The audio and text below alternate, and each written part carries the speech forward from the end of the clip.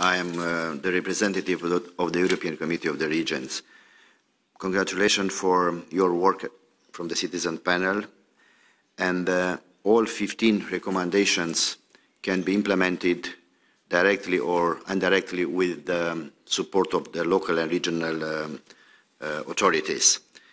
Concerning the recommendation 48 in conjunction with the recommendation number 5, the local and regional authorities call for the introduction of Europe-wide curricula for civic education, promotion of European values, critical thinking and media literacy in partnership with local and regional authorities.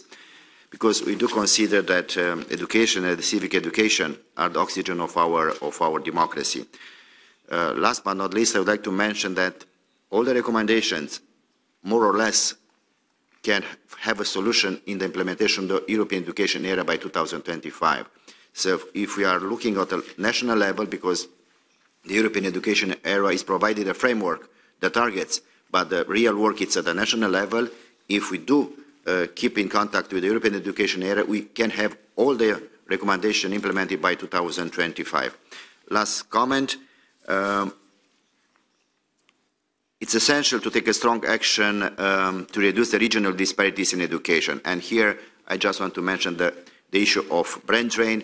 It's important to reverse the brain drain to brain gain through brain circulation. Thank you.